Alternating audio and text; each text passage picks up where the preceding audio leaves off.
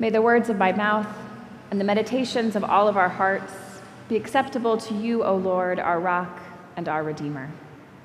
Amen. I don't know if you've ever had this experience, but sometimes I'm sitting in church and I'll hear the words of our prayers or our songs as if it's for the first time. And sometimes it can really surprise or shock me. If this hasn't happened to you yet, be on the lookout, because it probably will happen at some point. Most recently, this happened just a few weeks ago at this service. It was during the Eucharistic Prayer, and I was standing behind the altar, and we sang the song, "My flesh is food indeed, and my blood is drink indeed, says the Lord." And I don't know what it was about that moment, but the words sounded so incredibly weird to me. I even looked out into the congregation like, is anybody else noticing this? My flesh is food indeed, and my blood is drink indeed. It was as if I was hearing it for the first time, like someone who had wandered in off the street, wondering, what do these people believe? And it brought to mind the critique of Christians for which early followers were actually persecuted. This thought that Christians are in some ways cannibals, eating flesh and drinking blood. And then today, in our gospel, we get the source of that statement itself, Jesus. If you've been coming to church for the past few weeks, you may have picked up on the fact that we keep hearing about bread and Jesus for the past 3 weeks, and just so you know, we have 2 more weeks to go of basically the same gospel over and over again from the 6th chapter of John. But today, Jesus says, "I am the bread of life that came down from heaven. And the bread that I give for the life of the world is my flesh." His words provoked the derision and confusion of his followers and listeners then, just as they still do in some ways for us today. And here I want to make a side comment, tangential in a way, but very important, just a word about translation.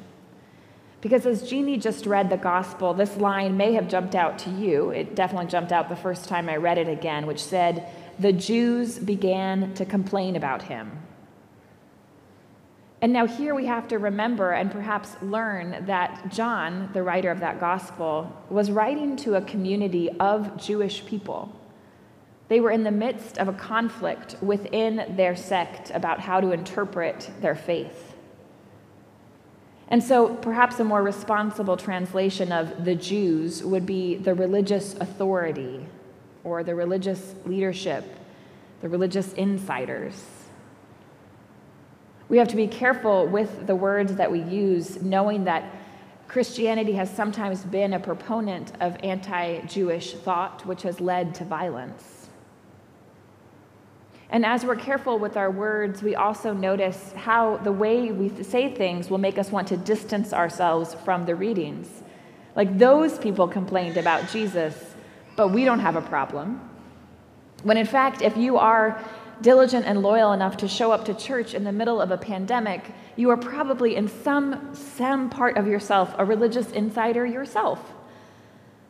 And so as you hear the gospel today, consider how perhaps you have blocked your mind from hearing new parts of Jesus's identity, just as those religious insiders did way back when.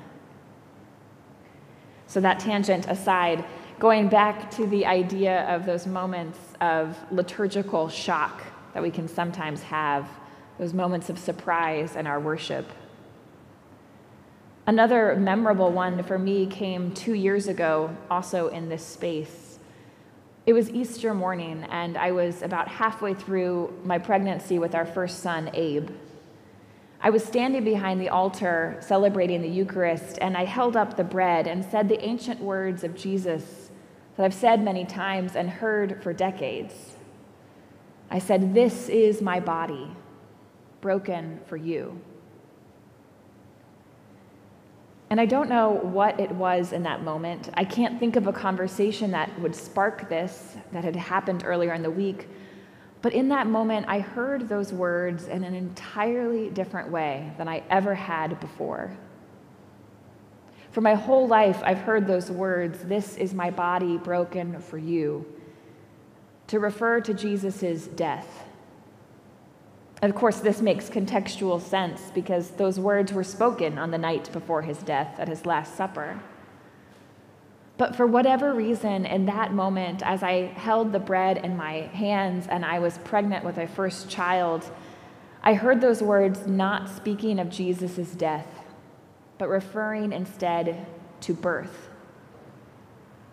I heard the words as if spoken from Jesus, our mother, "This is my body, broken for you."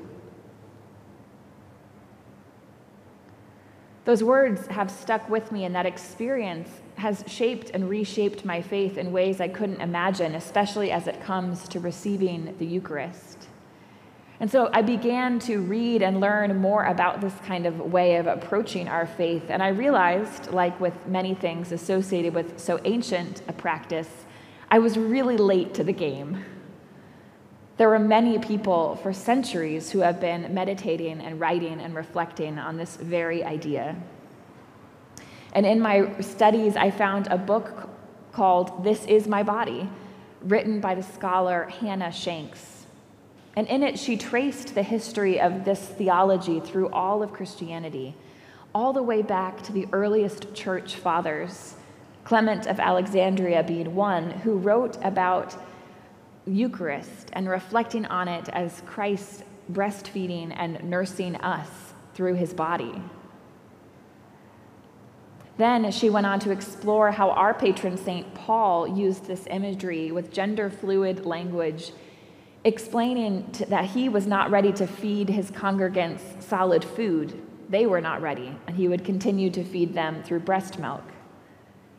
Then in Galatians, Paul refers to himself as being in the pain of childbirth until his followers had Christ born and formed within them.